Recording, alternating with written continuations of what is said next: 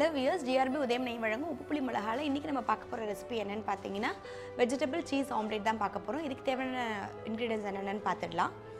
முட்டை, noodles, carrot, spring onion, கொத்தமல்லி, கறிவேப்பிலை, சீஸ், உப்பு, கொஞ்சம் பச்சை மிளகாய், கொஞ்சம் மிளகாய் அப்படி அவ்வளவு தேவையான இன்கிரிடியன்ட்ஸ். ரொம்ப சிம்பிள், எல்லாத்தையும் மிக்ஸ் பண்ணிக்கலாம் ஃபர்ஸ்ட். இந்த ஆம்லெட் வந்து பார்த்தீங்கன்னா நமக்கு வந்து ரொம்ப ஈஸியாக அதே சமயம் வந்து ஹெல்த்தியான ஒரு ரெசிபின்னு சொல்லலாம். ஏன்னா நமக்கு மார்னிங் டைமில் நம்ம வந்து இட்லி தோசை எல்லாம் பண்ணிகிட்ருக்க டைம் இல்லாட்டாலும் இதில் வந்து பார்த்திங்கன்னா நம்ம வந்து வெஜிடபிள் சேர்க்க போகிறோம், சீஸ் சேர்க்க போகிறோம், இதிலே நம்ம நூடுல்ஸும் ஆட் பண்ண போகிறோம். அதனால் வந்து ஒரு குயிக் ரெசிபி, அதே சமயம் வந்து பார்த்திங்கன்னா ஹெல்த்தி அண்ட் ஃபில்லிங்கான ஒரு ரெசிபி இது. இது கூடவே கொஞ்சமாக உப்பு சேர்த்துக்கலாம். உப்பு கொஞ்சமாக மிளகா அப்படி சேர்த்துட்டு நம்ம நல்லா ஒரு பீட் கொடுத்துட்டு அதுக்கப்புறமா நம்ம வந்து மற்ற இன்க்ரீடியன்ஸ் எல்லாம் சேர்த்துக்கலாம்.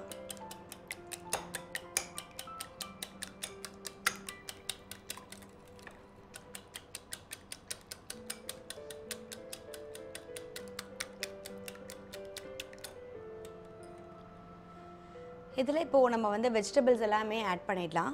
இதில் வந்து பார்த்திங்கன்னா இன்றைக்கி கேரட்டும் ஸ்ப்ரிங் ஆனியன் தான் ஆட் பண்ணுறோம். நீங்கள் வந்து என்னென்ன நமக்கு வந்து வெஜிடபிள்ஸ் நம்ம மோஸ்ட்லி நம்ம ஆம்லெட்ஸ்லாம் ஆட் பண்ணுவோமோ, நீங்கள் வந்து கேபேஜ் ஆட் பண்ணலாம், மஷ்ரூம் ஆட் பண்ணலாம், கார்ன்ஸ் ஆட் பண்ணலாம். நமக்கு என்னென்ன வெஜிடபிள் நமக்கு கிட்ட இருக்கோ நம்ம எல்லாமே இதில் ஆட் பண்ணிக்கலாம்.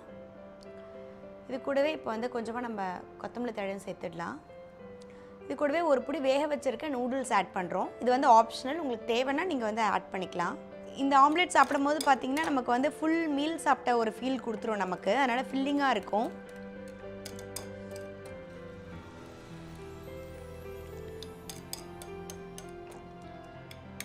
இப்போ வந்து பார்த்திங்கன்னா நம்மளுடைய ஆம்லெட் மிக்சர் ஃபுல்லாகவே நம்ம ரெடி பண்ணிட்டோம்.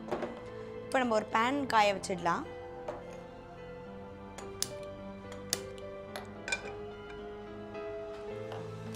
இப்போ நம்மளோட பேன் நல்லா காஞ்சிருச்சு. இதில் வந்து நம்ம நல்லா ஒரு ஸ்பூன் போல் பட்டர் சேர்த்துக்கலாம்.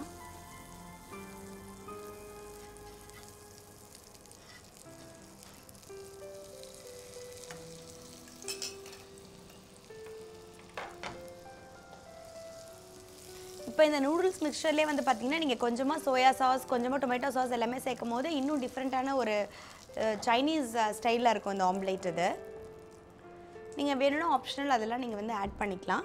இப்போ இதில் வந்து பார்த்திங்கன்னா நம்ம எல்லா வெஜிடபிள்ஸ், நூடுல்ஸ், நம்மளுடைய முட்டை எல்லாமே ஆட் பண்ணியிருக்கோம். இதில் வந்து நம்ம இன்னும் சீஸ் மட்டும் ஆட் பண்ணலை. நம்ம ஃபைனலாக நம்ம எப்போ வந்து நம்மளுடைய ஆம்லேட் நம்ம செய்ய போகிறோமோ அப்போ வந்து இதில் நம்மளுடைய சீஸையும் ஆட் பண்ணிக்கலாம்.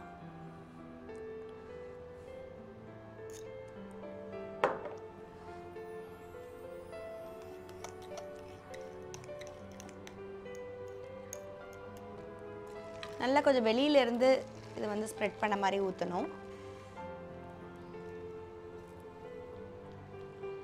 நல்லா ஸ்ப்ரெட் பண்ண மாதிரி ஃபுல்லாக நம்மளுடைய ஆம்லெட் வந்து இதில் ஆட் பண்ணிடலாம் பேனில். இப்போ நம்மளோட ஆம்லெட் பார்த்திங்கன்னா நம்ம வந்து திருப்பி போட்டிருக்கோம். நல்லா ஒரு 2 நிமிஷம் இது ரெண்டு சைடும் நல்லா வேகட்டும். இந்த ஆம்லெட் வந்து பார்த்திங்கன்னா நீங்கள் வந்து ஒரு ப்ரெட்குள்ளே வச்சு சர்வ் பண்ணலாம், மார்னிங் பிரேக்ஃபாஸ்ட்டுக்கு அப்படியும் சர்வ் பண்ணலாம். நீங்கள் வந்து இது வந்து பார்த்திங்கன்னா நமக்கு வந்து நிறைய வெஜிடபிள்ஸ், நம்ம வந்து சீஸ் ஆட் பண்ணியிருக்கோம், நூடுல்ஸ் ஆட் பண்ணியிருக்கோம், இல்லை 3 முட்டை போல் ஆட் பண்ணியிருக்கோம். அதனால் வந்து பார்த்திங்கன்னா ஒரு 4 பேர்கிட்ட நம்ம வந்து சர்வ் பண்ணலாம். இது வந்து நீங்கள் ஒரு 4 பேர் போலேயே நம்ம சர்வ் பண்ணுற அளவுக்கு நம்ம பண்ணியிருக்கோம். நீங்கள் மார்னிங் பிரேக்ஃபாஸ்ட்டுக்கோ இல்லை ஈவினிங் ஸ்நாக்குக்கோ ஒரு ஆப்டான ஒரு டிஷ் இது. டேஸ்டியாக இருக்கும், அதே சமயம் வந்து பார்த்திங்கன்னா ஒரு ஹெல்த்தியான ஒரு ரெசிபி.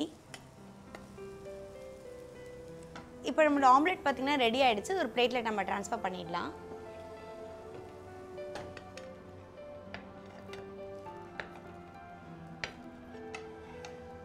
இப்போ நம்மளுடைய noodles, vegetable cheese omelette ready பண்ணிட்டோம். கண்டிப்பாக ட்ரை பண்ணி பாருங்கள். ஒரு ஈஸியான ரெசிபி, ஹெல்த்தியான ஒரு ரெசிபி.